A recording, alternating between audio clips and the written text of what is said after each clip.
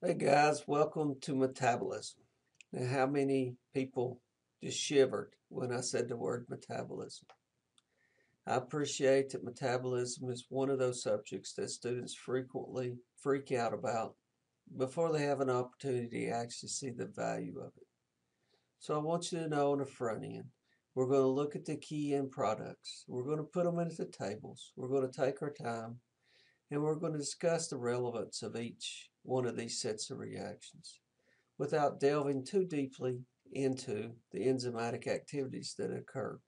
Now we're going to start off, though, this time around with an overview. What is metabolism? Metabolism is all the biochemical reactions that occur at the cell level in which we are taking foodstuffs that we ingest in our diet and converting them either to larger structures or using them to generate the energy that drives our body. There's actually two sets of reactions then in metabolism. Those sets of reactions in which we use the foodstuffs to generate larger structures by chemically linking them together. That set of reactions is known as anabolism, or we also know as the anabolic reactions. These are the easy ones to remember because we frequently hear of athletes misusing hormones, and those hormones are called anabolic steroids. And the reason why they're doing it is typically to build muscle mass. The other set of reactions is called the catabolic, or reactions or catabolism. Catabolism is going to be the set of reactions in which we take the same foodstuffs and break them down. And in the process of breaking them down, breaking those covalent bonds that hold those organic molecules together, and garnering the energy that is stored in those covalent bonds, and transferring it to the phosphate bonds associated with building ATP molecules. Catabolism occurs at the cell level, and the set of reactions that are the catabolic reactions at the cell level are known as cellular respiration. Now, cellular respiration is going to be the catabolism of foodstuffs, the breakdown of those foodstuffs, and the transfer of the potential energy stored in those foodstuffs into molecules of ATP. Now, I will tell you on the front end, this is only about 38% efficient in taking the energy that's stored in glucose molecules and converting it to usable energy in our body in the form of ATP. Where's the rest of it go? Hope you remember from chemistry that it goes out as heat energy.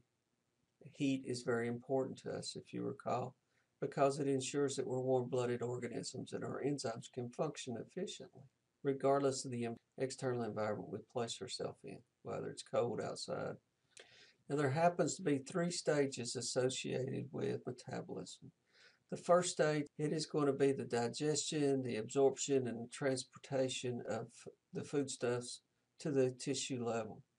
Now, digestion means the breakdown of the foodstuffs that we ingest, because the reality is we cannot absorb proteins across the digestive lining, but we can absorb the amino acids that are used to build those proteins. So digestion is going to be the mechanical and the chemical breakdown of the larger molecules, the macromolecules, into their monomers so that we can absorb them across the digestive lining. Absorption is to bring them into the blood. We cannot absorb proteins, but as you see from this diagram, we can absorb amino acids. We can absorb glycogen, but we can absorb glucose. We can absorb a good number of the fats. So we typically will break them down to glycerol and their fatty acids as well.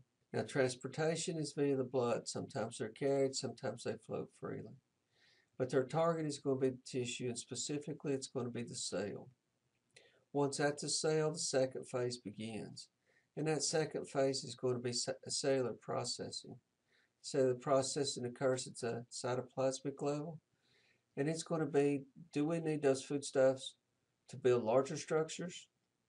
The synthesis of proteins that we could use at the cell level, or the synthesis of cellular materials? Or do we need them to generate the energy that we need? And that would be the catabolic reactions. If we do the catabolic reactions, as you can see from the diagram here, the end products would be things such as pyruvic acid and acetylcoenzyme A. Now, this occurs in the cytoplasm, but to maximize the potential energy that I can get from breaking down the foodstuffs, I would want to, if possible, carry those pyruvates and those acetylcholenzyme A's into the mitochondria. Now, the mitochondria is where we're going to see things such as the Krebs cycle and oxidative phosphorylation occurring. But a key switch there is this. The only way we can physically carry those foodstuffs into the Krebs cycle and finish the breakdown process is in the presence of oxygen. So the third phase of metabolism is something known as oxidative breakdown.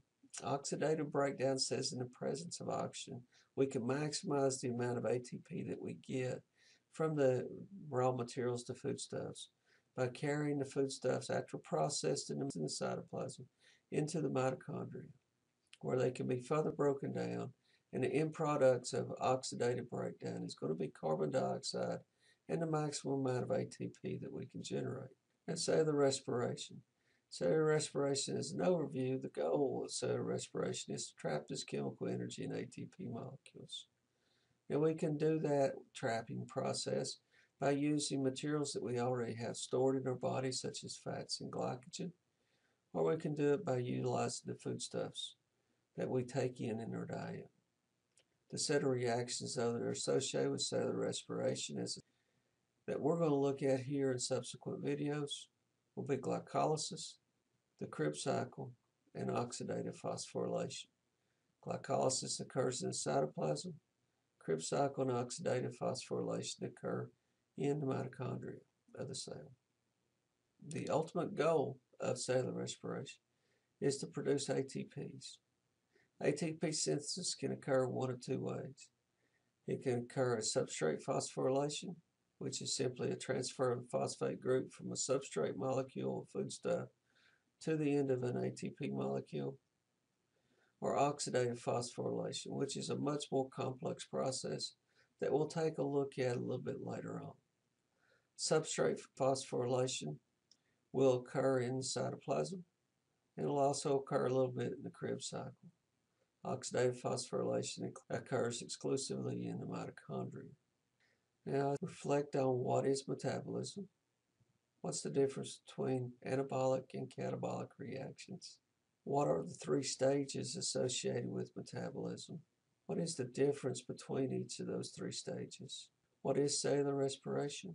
And briefly, what are the ways in which we can synthesize ATP molecules? And guys, take a deep breath and have a great day. See you later.